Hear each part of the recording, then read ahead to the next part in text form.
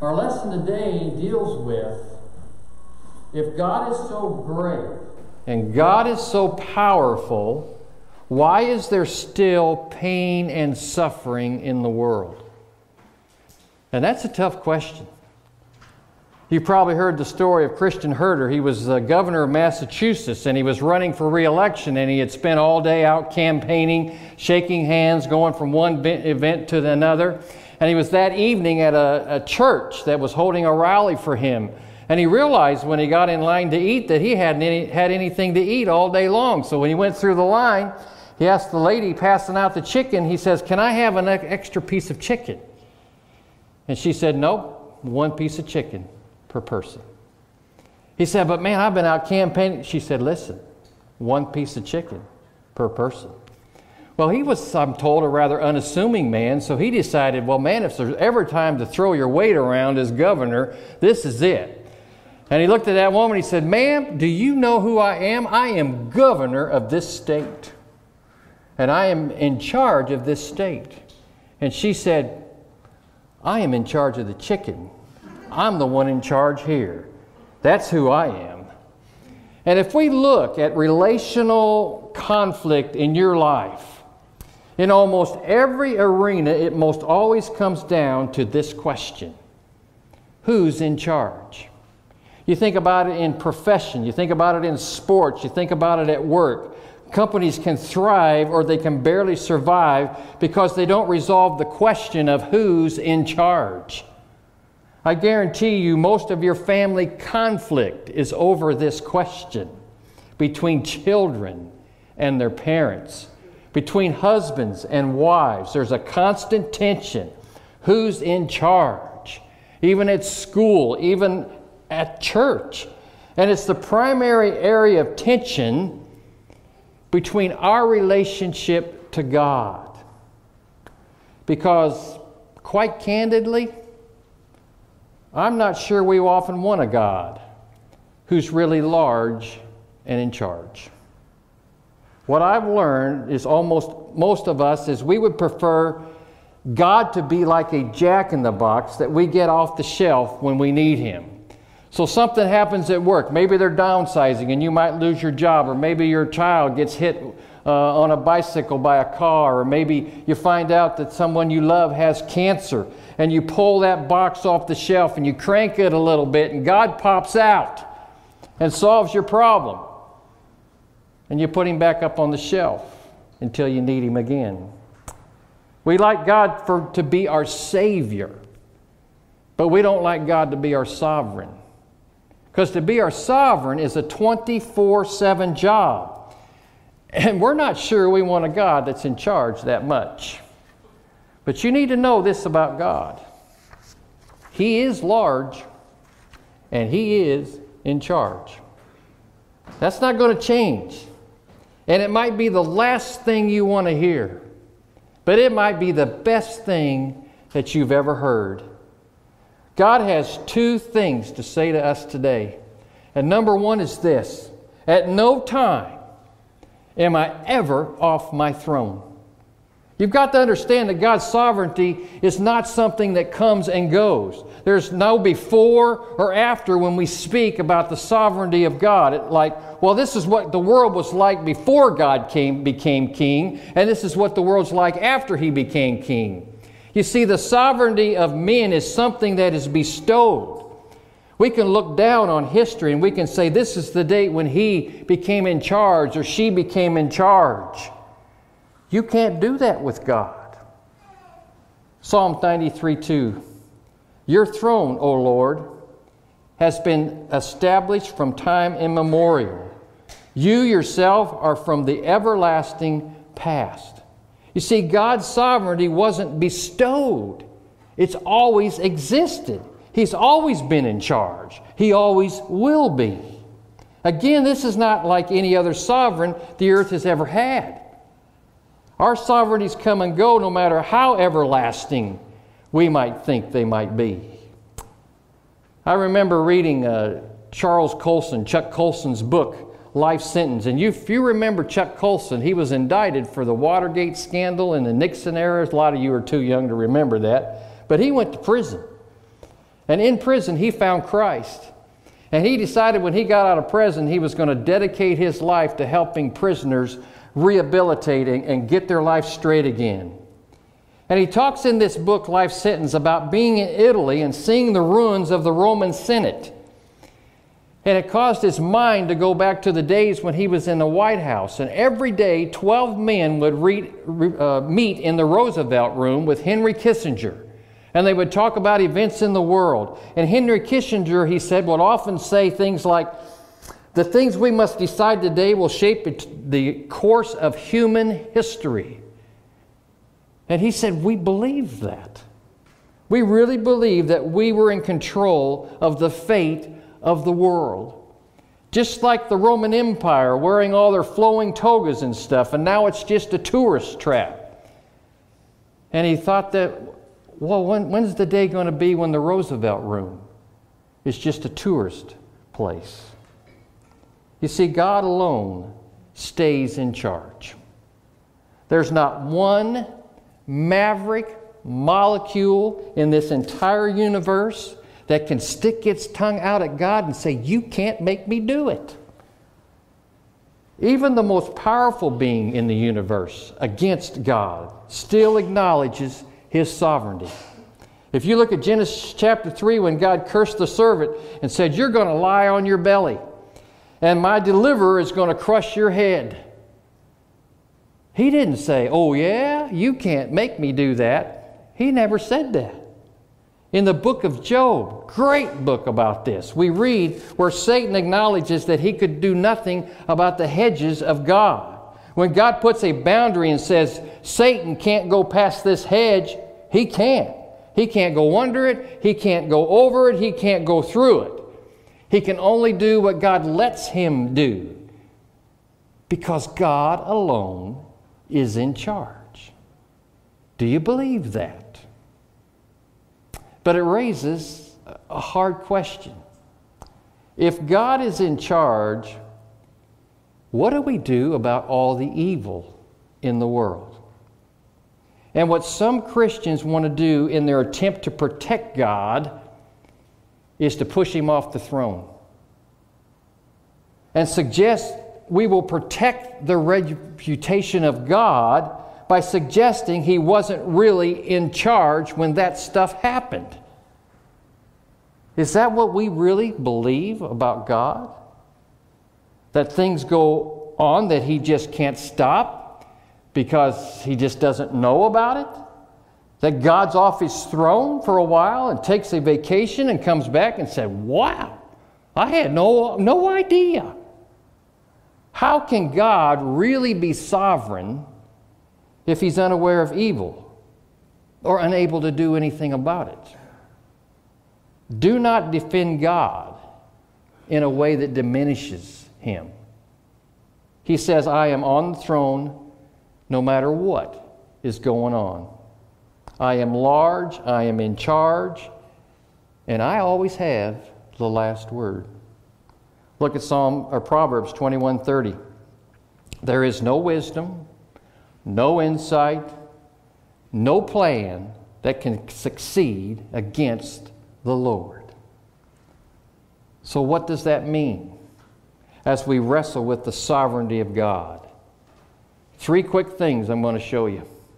And the first is this: we do not need to wonder if God is in control. No matter how bad things seem to get, we don't have to worry that God has been overthrown. Think about it. How is God ever going to be threatened by a coup? So God is omnipresent, which means He's everywhere. Where are you going to go to meet to overflow God? Since God is omniscient, since He knows everything, what secrets are you going to keep away from God? Since God is omnipotent, He is all-powerful, what force are you going to muster up that's going to cause Him concern? Nothing. I am reminded daily in my life that there are a lot of things out of my control. I can tell you what, if I was in charge, there'd be a lot of things that I would change in my life. But I have to recognize daily that I am not in charge. and I affirm daily that nothing is beyond the control of God. My life and your life are not a series of random events that have no meaning. Everything that happens to me, everything that happens to you is Father filtered. It has to be. And think about this. It's not enough for you to say, I believe Jesus is going to reign one day. You have to believe that Jesus reigns today, or you are a practicing atheist. God's on the throne. God's on the throne when it's sunshine, and God's on the throne when it's storming. In Acts chapter 12, Herod imprisons Peter and James, and he kills James, but in a series of miraculous events, Peter is released. Now let me tell you something. God is on the throne when you're liberated, and God is on the throne when you're executed. God was on the throne when Peter got out of the jail. God was on the throne when they cut James's head off. God is on the throne. Isaiah 46:10. Only I can tell you what is going to happen even before it happens. Everything I plan will come to pass, for I do whatever I wish.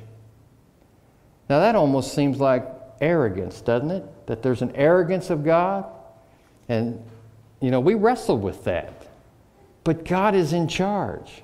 Which means, secondly, God does not need our permission to rule as He pleases. In fact, God does not appreciate insinuations that He's mismanaging things. That's what Job did.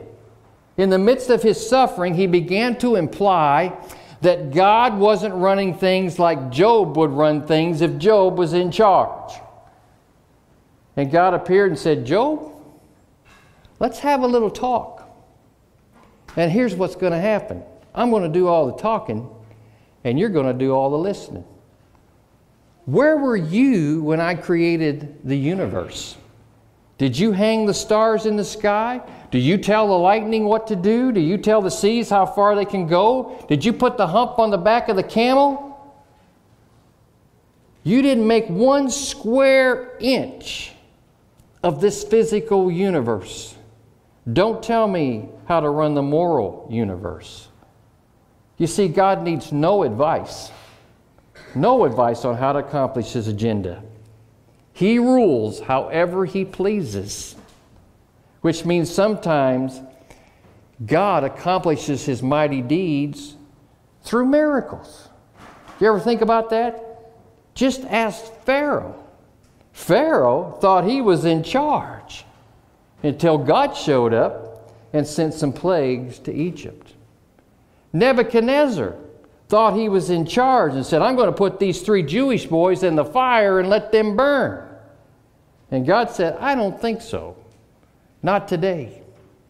When Darius threw Daniel in the lion's den, he thought he was in charge, but he found out he wasn't as sovereign as he thought he was.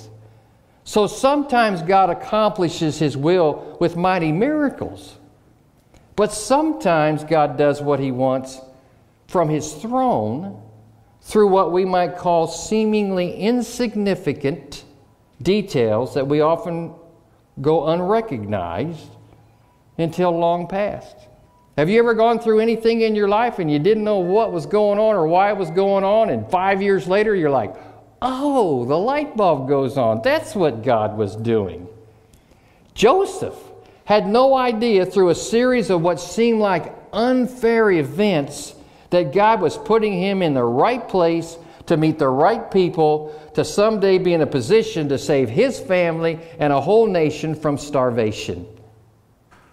Ruth is this unheard of, no-named Moabite widow who just happens to be at the right place at the right time to meet the right people to one day be the grandmother of David. Esther, a little Jewish virgin who through a series of coincidences just happens to be where she needs to be to save her people from extinction. Listen, God accomplishes His will however He pleases, however He wants to, whenever He wants to.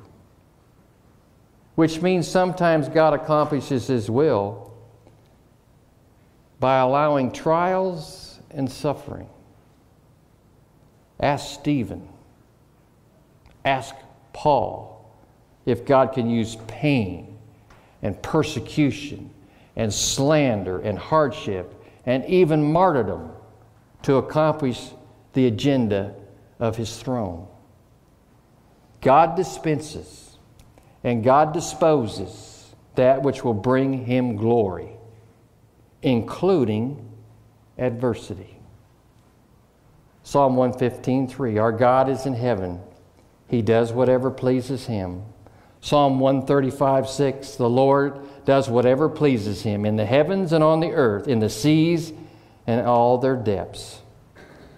Doing what He thinks is best is part of the job description of being in charge. And you might be sitting there thinking, well, I'm cool with that.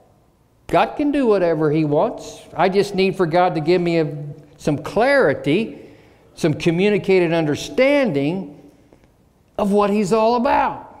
And then I'm okay with that.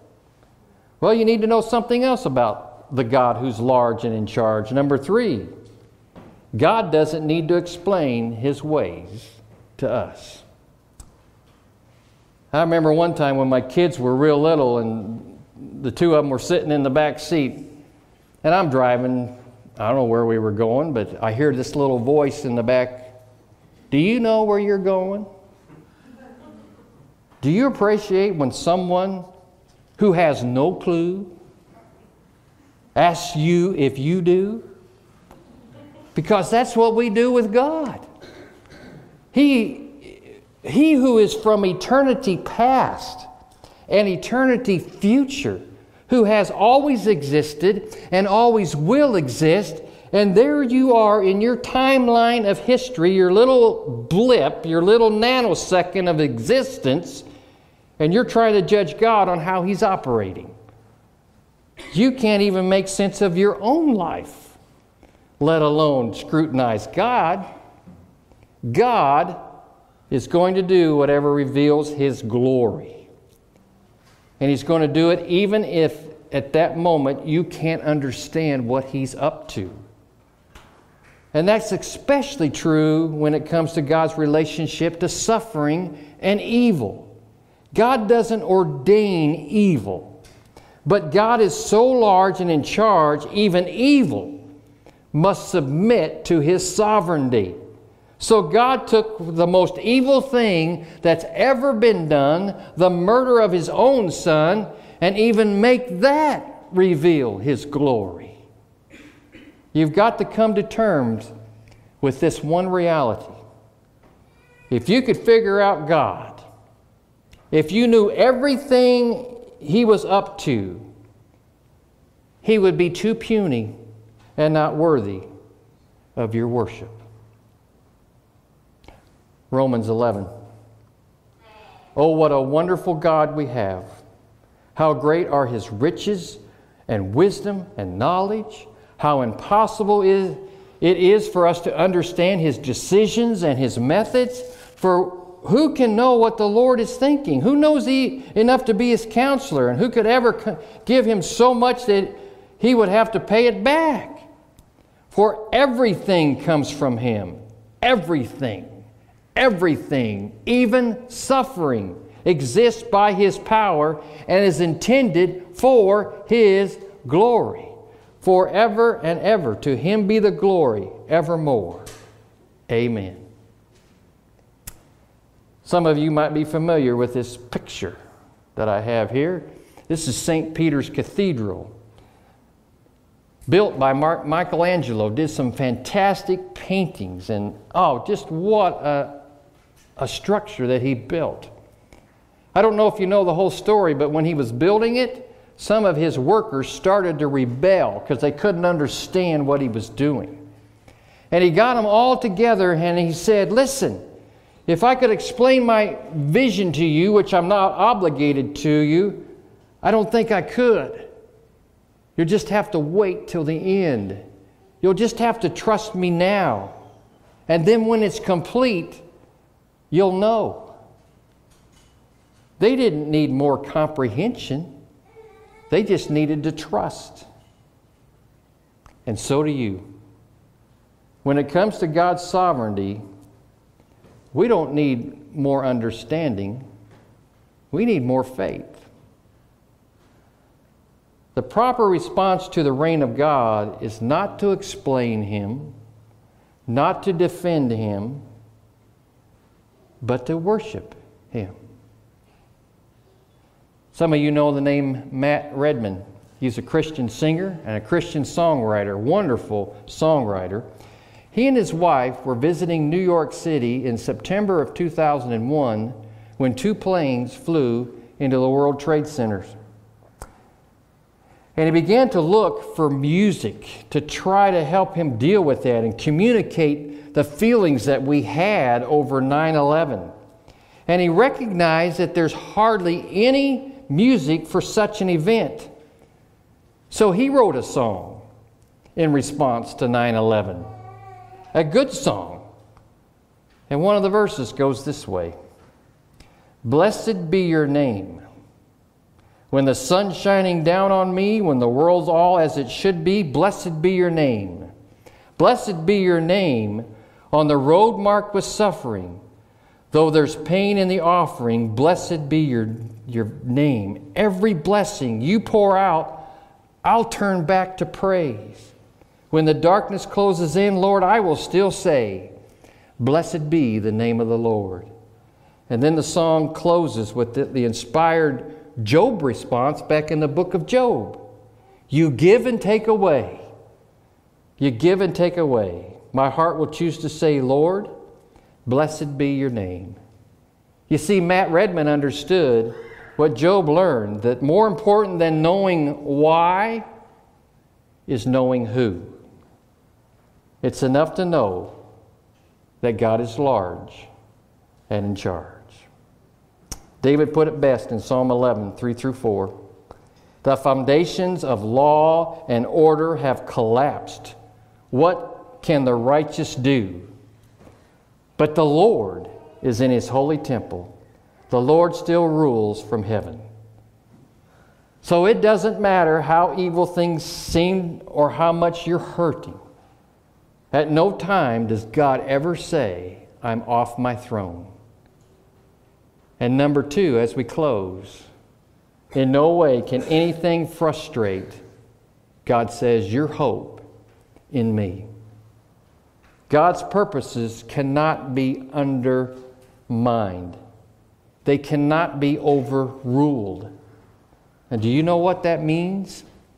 Nothing you go through is irredeemable. Let me say that again. God's on the throne. He's never threatened. He's never challenged. He's never overruled. He's never undermined. He's always in charge. That means nothing you've done or nothing you're going through is irredeemable. God can reveal His glory through anybody and anything that they're going through. We're going to close with a video. This video is a little bit longer than you're used to. It's about 5 minutes long, but it really says probably better than I can stand up here and try to explain it, what I'm trying to say. And then after this video, the worship team's going to come up and I'm going to come up and we're going to have a closing prayer. And that's going to be it. So whenever you're ready, start the video. Dear Elliot, right now you are 2 months from being born. We just found out that you have trisomy 18, also called Edwards syndrome. Doctors tell us that you won't likely make it to birth. Your mom and I are praying against that. We're praying for healing. We're praying for nothing less than a miracle. You're our first child, and the day of your birth couldn't come sooner.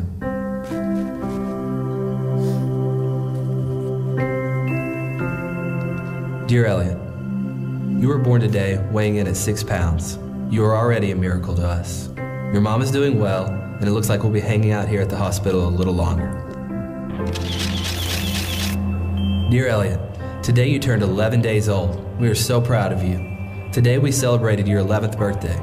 In fact, we do that every day at 4:59, the time you were born. Dear Elliot, we've been home for a week now, so that's why you don't see your nurses anymore. It's great to have you home. Today I think we'll pack up everything and take our first venture out for coffee. Dear Elliot, I don't know if you've noticed, but you're connected to some tubes. The doctors say we have to keep these in so you can get oxygen to breathe. You are also fed through a feeding tube. We feed you every 3 hours and it takes an hour and a half to do it. We've loved learning how to best take care of you. We love it. Lots of people email, call, and send cards on your behalf. You're well loved. It's 11 at night right now and my feeding shift has just begun. Mom is asleep and the best part of my day has begun. My shift ends around 4:45 a.m. when your mom takes over. She cherishes her mornings with her boy.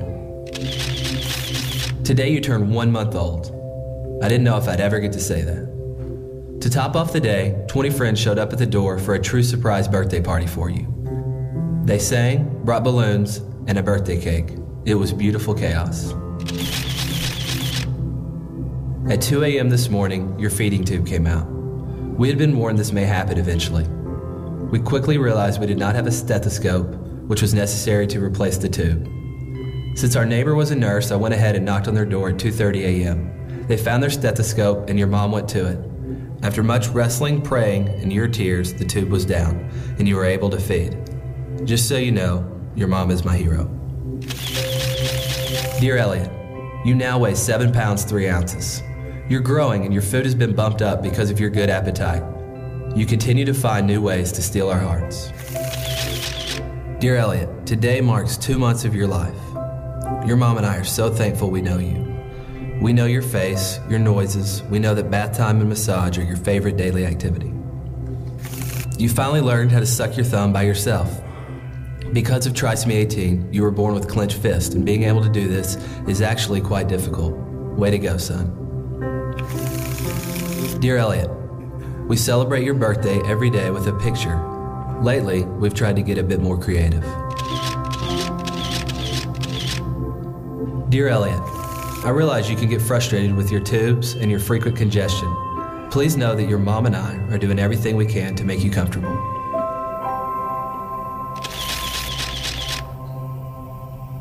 Dear Elliot, well, you tipped the scales today at 8 pounds 14 ounces, quite an accomplishment. You also have managed to grow a pretty decent mullet. Dear Elliot, we all got to go to a reunion at the hospital. I've never seen your mom more happy. The joy she felt getting to show off her son can't be described with words. In fact, she compared it to the way a mother would feel when her son becomes president or wins a Heisman or develops a cure for cancer. The logic of medicine says you shouldn't be alive, but you are. You are such a fighter. Dear Elliot, you have now passed the 3-month mark. You also got your first cordless pictures taken today.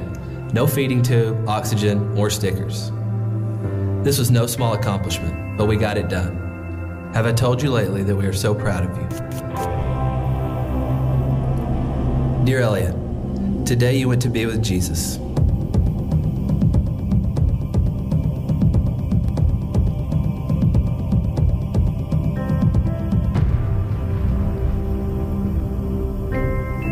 An underdeveloped lung, a heart with a hole in it, and DNA that placed faulty information into each and every cell of your body could not stop God from revealing himself through a child who never uttered a word. Not a pulpit, not a slick presentation, not a best-selling book, but a 6-pound boy with trisomy 18. God found great pleasure to take a lowly thing in the eyes of the world and show truth. At your funeral, we released 99 balloons, each balloon representing a day of your life. How beautiful it was to watch, how quickly they were gone. And so today, we celebrate.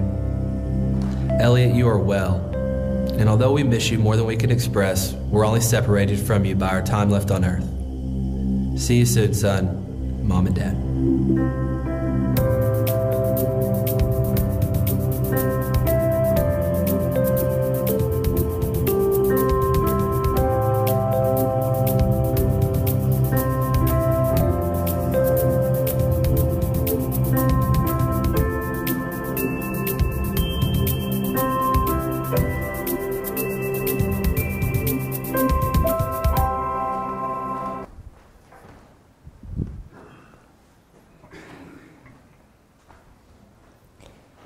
Wow.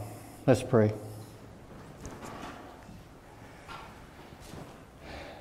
Father,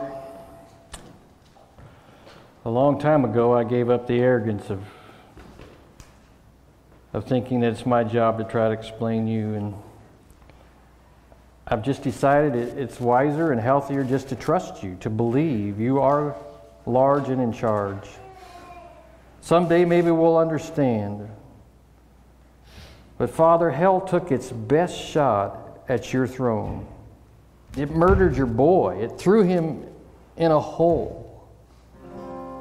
And 3 days later, that stone was rolled away, and Jesus announced to the universe He's King of Kings and Lord of Lords, and your throne never wobbled once. I have decided that that's where I want to put my hope, that you are in charge. And Father, it's my prayer that others here today believe the same thing. In Jesus' name we pray. Amen.